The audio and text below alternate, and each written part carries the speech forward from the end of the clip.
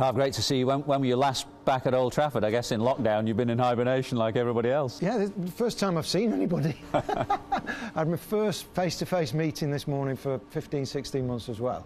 And then you drive in here and there's a bit of a queue to get in. It was brilliant. Yeah, great to see people back. I mean, the ground is much different from when we played here. We both played many years here. And when I walk out into the middle, I find it hard to think back to having played here now because they've turned the ground around and it looks completely different. Is that how you feel about it as well? Almost can't remember the other way around now, can we? It's incredible. But the one thing I do like is that they've managed to keep a bit of the old pavilion. And I think that keeps the tradition going, doesn't it? And the rest of the ground now, it's proper ground.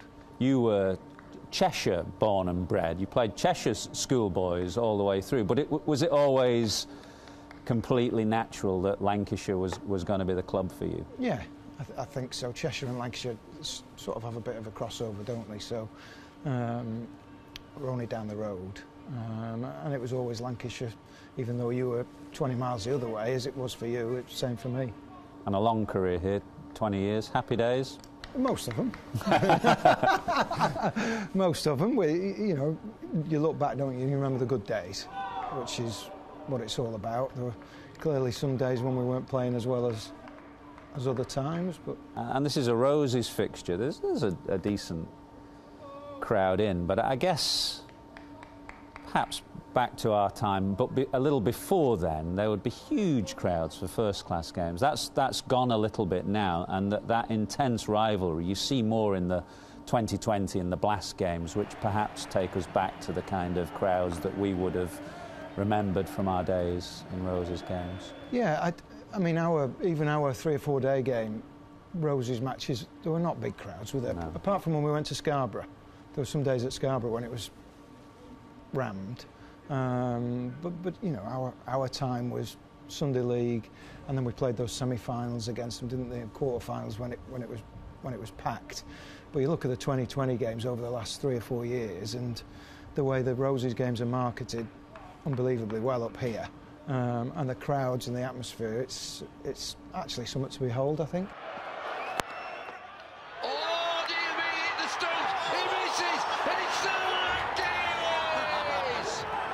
How many Roses hundreds you get? I don't know. I know. I'm putting you on the spot. I looked this morning. Maybe 3? 5. 5? I only got 199 in my career. I do know that. And that was Court Mox and Bold Hartley.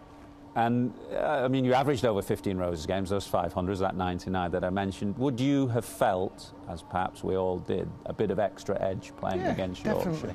Definitely. Especially, I think, when we were younger and we were coming into the team, the Yorkshire Championship game was the big game, wasn't it? It was the big game. But, I mean, how times have changed. My first game at Headingley, we went into lunch that first day and we all put blazers on to go into lunch because it was a Roses game, and would you believe on the table there were cans of Tetley Bitter. And did people partake? I can't remember if anybody dared to open, but there were definitely cans of Tetley Bitter on the table at lunch. Now the reason we're chatting is that I've put together a documentary or programme on the India tour of '93, which I sent you a couple of weeks ago, and I know you watched. If you can have success in India, it's one of the great things if you're a player, isn't it? This is the England dressing room, behind the scenes. The trip was a little bit like wacky races. It brought people together because it was tough on everyone. I had the best view of the easiest catch that's ever been dropped. Absolute dolly. It was horribly embarrassing. That's Tendulkar's first Test 100 in India. The greats like that, you can kind of tell that there's something very special there. Oh, no! You had to suck it up and swallow almost in one go. Graham Gooch, the England captain, will not play in this Test match. Put my finger down my throat and I forced myself to be sick. Ow! Well, one thing was for sure, I was always going to get a bat. You know what I mean? Kumble we hadn't seen before. He was really hard work. I don't think it would happen in professional sport today. The way it went didn't go to plan. If I see it and he pitches it anywhere near me, I'm going to whack it. What a magnificent way to reach your first Test 100. Beautifully struck by Hick. We all thought we've got a chance in this game. I'm afraid not.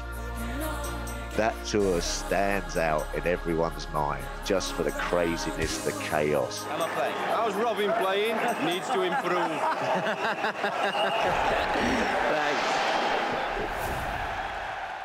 Thanks. Did that bring back some happy and strange memories of an unusual tour? Yeah, I mean, I think you've captured it brilliantly in the respect that we all did a few tours, and considering that the end of that tour we got hammered, it was one of the tours that I remember with great fondness. Most vividly. Yeah.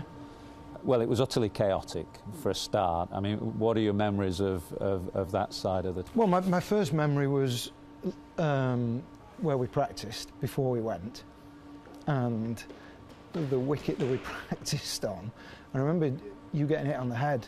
At Lillishall. At Lillishall. Yeah. Very, very hard one day, and do you remember there was a little window between almost the canteen and then out into the gym area, and I was watching through the window as you got hit.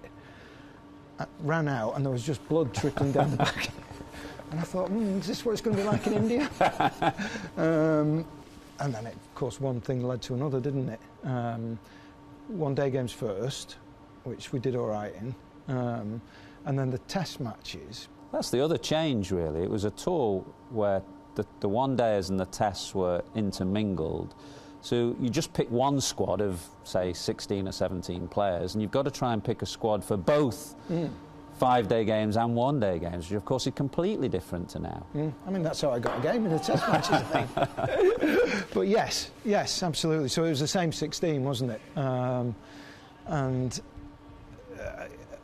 I remember being in Lucknow early doors when you got ill. Outside hotel where Mike Atherton is at the moment, probably on the toilet.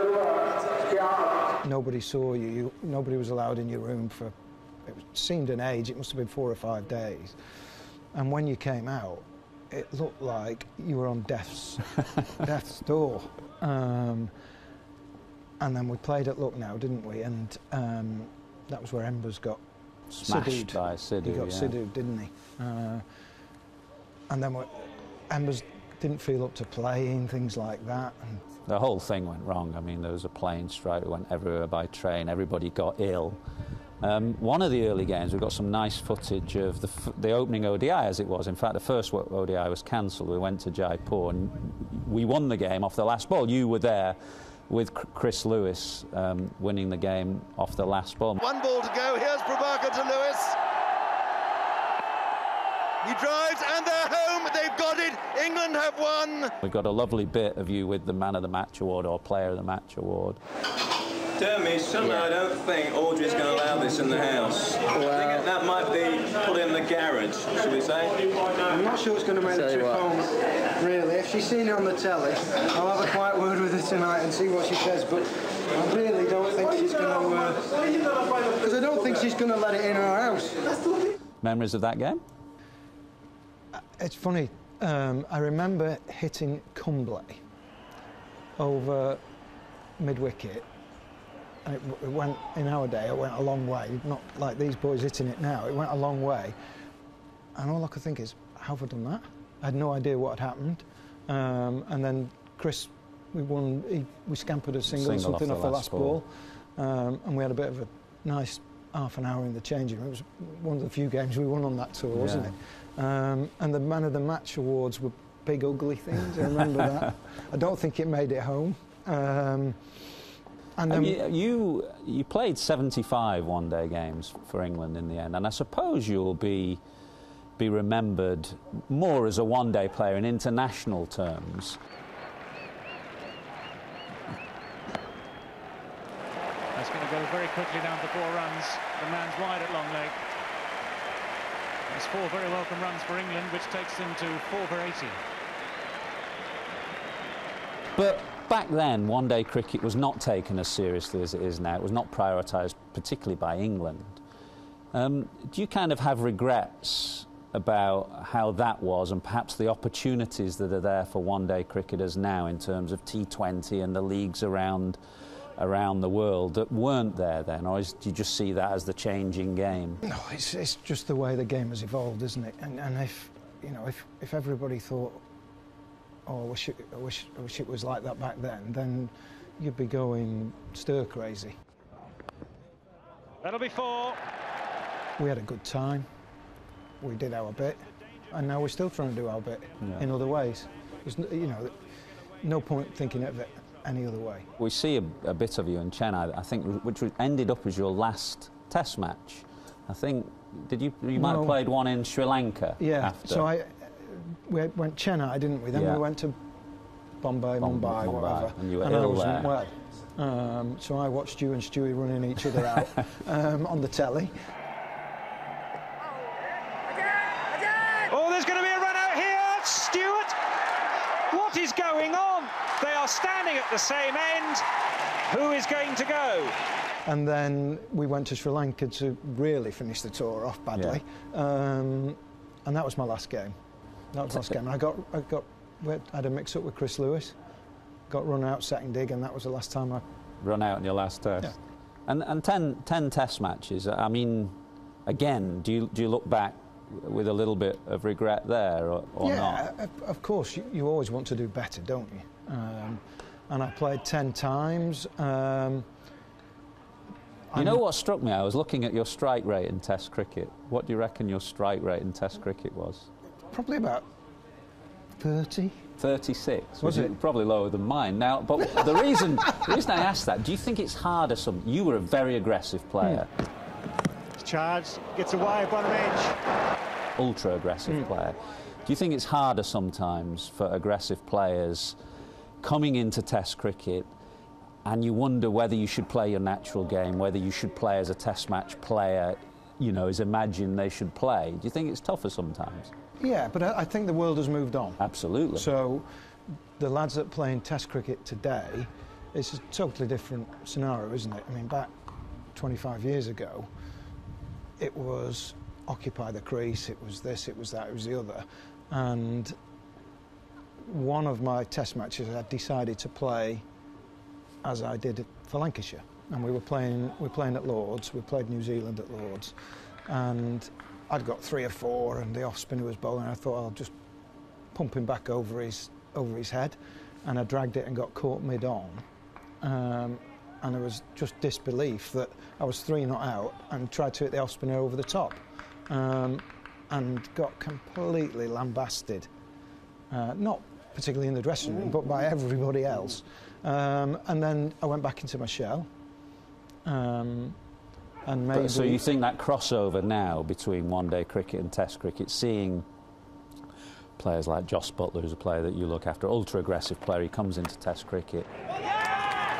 Splendid moment for Jos Buttler as he goes through to his second Test match 100.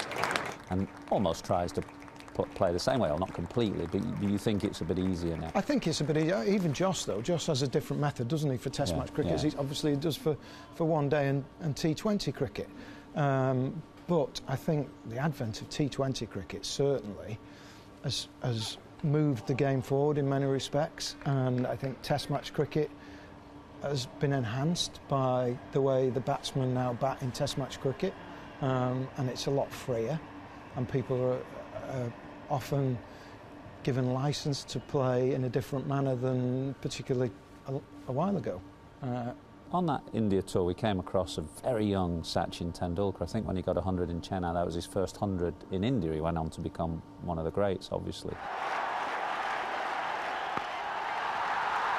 That's Tendulkar's first Test 100 in India, his third four of the over, a lovely straight drive, again an effortless stroke, and listen to the noise.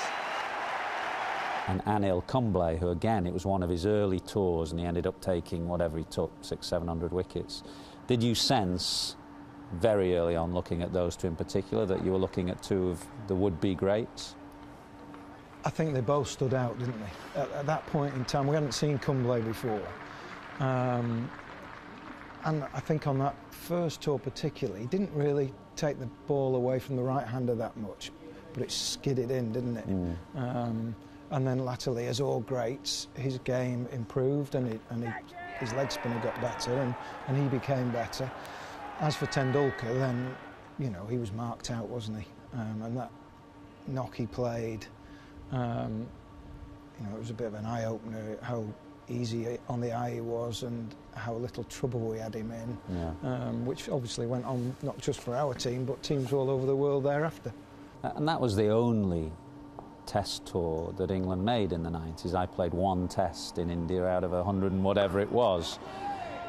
And when you look now at the players you're involved with, they're going to India, well, every 5 minutes or so. That has completely, that shift has happened very dramatically and quickly. And I think, well, it's where the BCCI rule the world, don't they, cricket-wise? So, you know, there's lots of tournaments there. Clearly, the IPL for some has evolved since over the last 10, 12 years. But I do think that you have to embrace wherever you're going. And we embraced India, although you weren't well, but we still got out. We go to the Taj.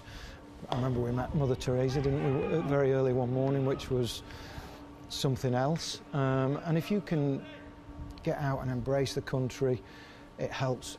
It must help with your cricket. And do you pass that advice on, both of touring life, the ups and downs of your experiences? Do you use that now in your current job as an agent to the players? I try to, yeah. I mean, to me, it's an obvious thing that wherever you are in the world, if you stay in your hotel room, fine, at the moment there's no option, but when the world opens up again, if you stay in your hotel room, you are not going to enjoy life as much as if you can get out and embrace the local cultures. And I believe that helps then your mind and your cricket. And I think that's just a straightforward way that some people enjoy Asia more than others, whether it be the food, whether it be the exaltation of the crowds, etc., etc. And I think those that embrace generally get on better.